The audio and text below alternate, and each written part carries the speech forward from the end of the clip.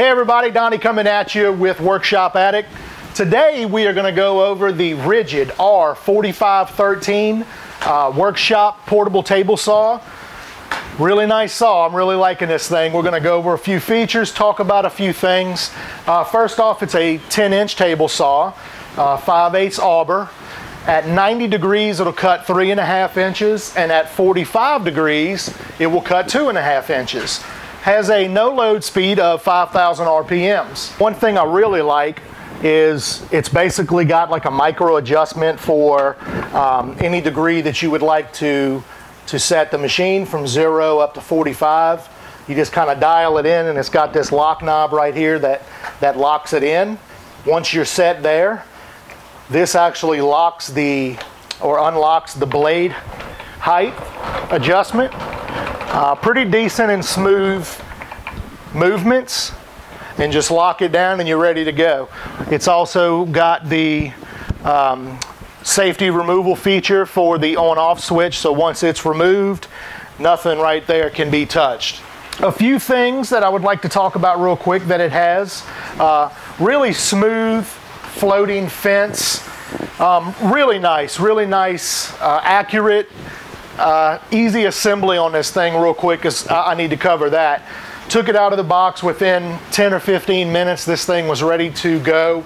All the bolts were included, and Allen wrench was included to tighten everything up, which made assembly real easy to do. Now back to the fence system, the miter gauge and things like that. Very smooth accuracy, locks down really nice and tight. Right off the bat, putting it in, bringing it over to 0 and using gauges or a metal rule that I have, it was dead on perfect. The miter gauge, the slot is real smooth.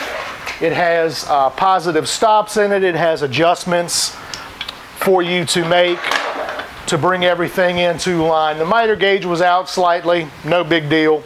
No harm there. I'm actually going to probably build me a sled for it. The slot is an open slot that'll allow you to use a thin kerf or a thick kerf blade. It has adjustments built in the bed, and then it has magnets built in that locks it in also. One really super cool feature that I really liked about this saw was that it has this extension bed, this sliding table if you will, that allows you more cut area. So once this thing's locked in, you have quite a few inches of cut area. You have 20 something inches, 24 inches to the right hand side of the blade to cut, which is really nice. I really like that, and the actual measuring of it moves back and forth with the saw. Really smooth operation. I really like the saw.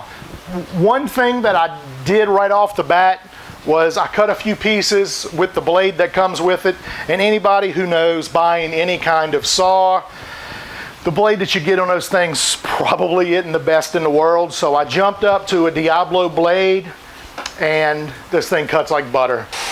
Any vibrations that I had just a little bit to begin with the factory saw are gone. It cuts smooth, cuts simple. It's really a great saw. So with that said, it's got onboard storage for the miter slot. It's got onboard storage for the fence. Everything just slides in its own respective spot and locks down, so where this thing can be brought to a job site fairly quickly. It has onboard storage for a push stick, a really nice push stick. And once again, with the help of a lever on the side, it locks in and pushes and is ready to go. So really nice saw for the money, really portable. I needed something like this in my shop that I could roll up to my bench.